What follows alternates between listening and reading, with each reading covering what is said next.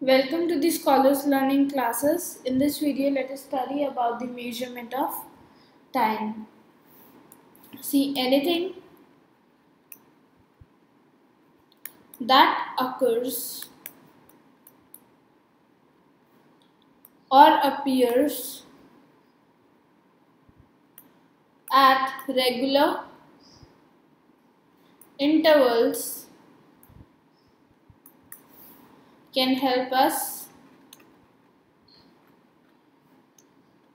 to measure time.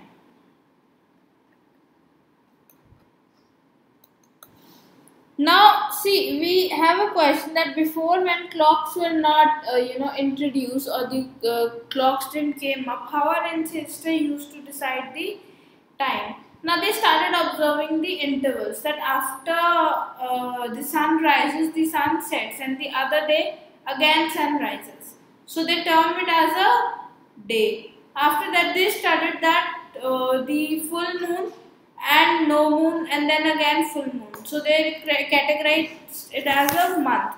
After that, they categorized a year was fixed as the time taken by the earth to complete one revolution of the sun.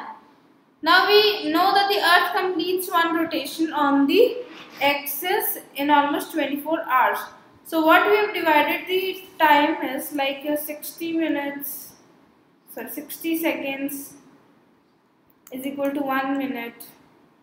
Your 60 minutes is equal to 1 hour.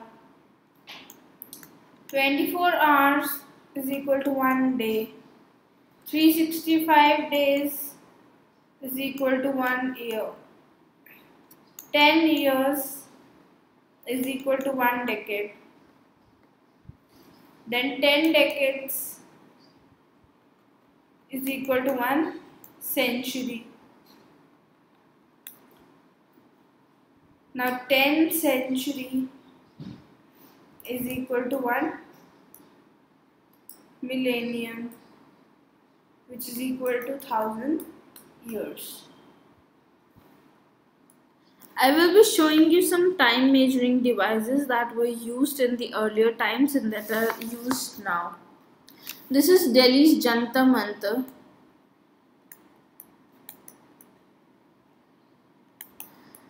This was used in the ancient times by the rulers to find out the time, that what is the time right now.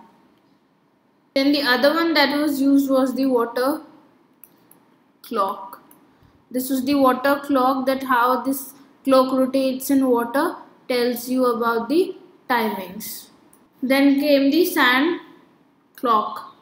Now sand clock was basically used by the Romans, worked on the principle that all the sand from the upper chamber falls into the lower chamber in a fixed amount of time. The fixed amount of time was the unit in which time was measured by them, that this sand falls down within the same time period. So the sand clock was used in order to measure the time. Then now the latest technology came with the wall clock and table clock.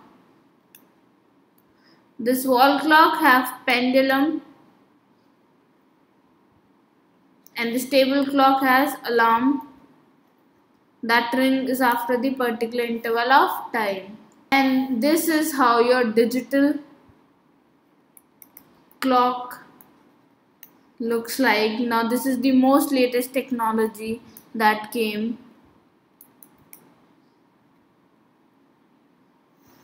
It tells you about hours, minutes, seconds, and even milliseconds. A unit smaller than seconds. So this is the most latest technology that is used to measure out the time.